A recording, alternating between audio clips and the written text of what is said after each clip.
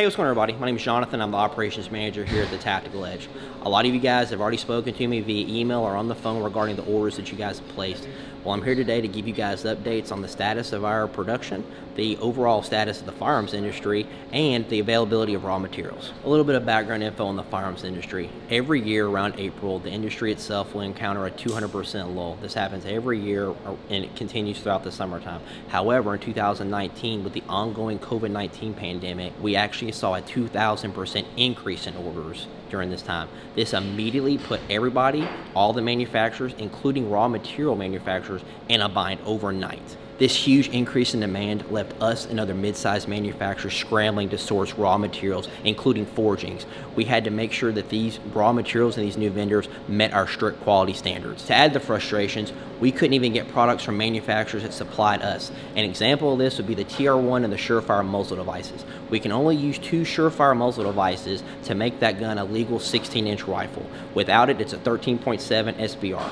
We had customers asking if we could just send them the rifle without the Surefire muzzle device. We couldn't do that. That would make it an SBR, and it's a restricted firearm per the NFA.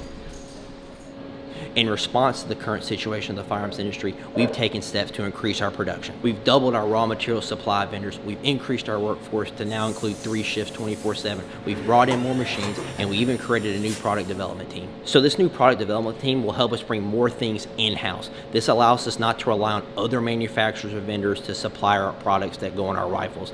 An example of this would be the Surefire muzzle devices. We created a Mod 1 compensator that allows a 13.7-inch rifle to be 16 inches when it's pin and welded. The main reason for making this video is to let you know that we hear you. I read your emails, I talk to you on the phone, I get it. It's been one heck of a ride, but the ride's almost over. We've taken drastic measures here to make sure that we get you your products in a timely manner while still maintaining our strict quality standards here.